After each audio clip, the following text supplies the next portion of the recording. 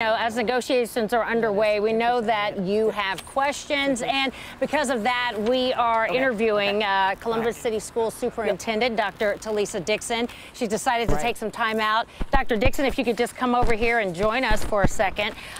First of all, I just want to thank you for taking time out to talk to us. Thank you for having me. Yeah, I know it's busy. First day of school. You know, parents are frustrated, teachers are frustrated, the union's frustrated, the board is frustrated. Obviously, this is not how anyone wanted to start the first day of school.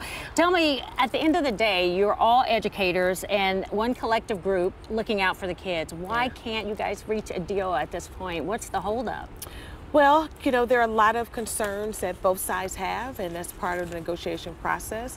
And that I am very optimistic that those issues will be resolved as soon as possible. So they are working on some resolutions so that we can get our teachers back in the classroom with our students. That's what we want, our teachers back in the classroom with our students. Our students need their teachers, and we recognize that. Absolutely, and I know everyone's got the best interests of the children. You don't get into this line of business if you don't care about children. Do you think is the sticking point that is causing the most holdup here the fact about repair of the buildings and the fact that the language is not in the current contract that the board is proposing to, I guess, give a timeline on what they're going to fix and when they're going to fix it? Yeah, well, I can't speculate on what the sticking points is. However, I will say that we do recognize that we have some building concerns that we must address. We must ensure that our buildings are conducive to learning. That learning environment is important for our students and our teachers. And the board has been committed to doing that. We have allocated funds to ensure that those projects are being done, but we also recognize there are some supply chain issues that we're dealing with. But we are committed, we have the funds allocated, and I am very optimistic that we're going to get this done.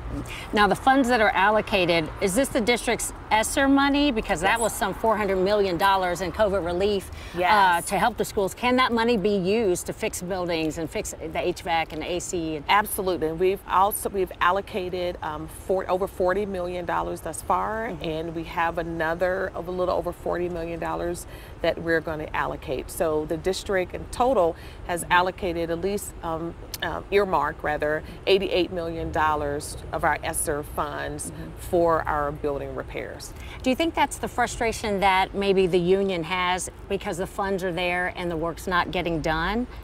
Yeah, I'm sure that's probably part of it, but there's a process, right? So, you know, you get vendors, and then you have supply chain issues.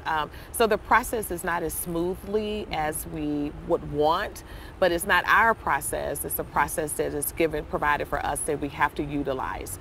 But I understand the frustration of our teachers, our parents, even our students. Yesterday, I had a Zoom meeting with my student ambassadors who stated their frustrations because they want to be in class today with their teachers. And with extracurriculars and sports on hold, it is. What would you say to the students? What do you want to say to them out there if they're just watching and they're sitting at home disappointed because they didn't get to football practice? I say to our students, I understand. Your superintendent and all of your leaders are working on your behalf. We know it's important that they are in the classroom with their students. With their teachers. That's important. And I'm very optimistic that we're going to find a solution very soon. Okay, because you're without 4,500 teachers right now on strike. That we need. We need our teachers in the classroom with our students. That is very important.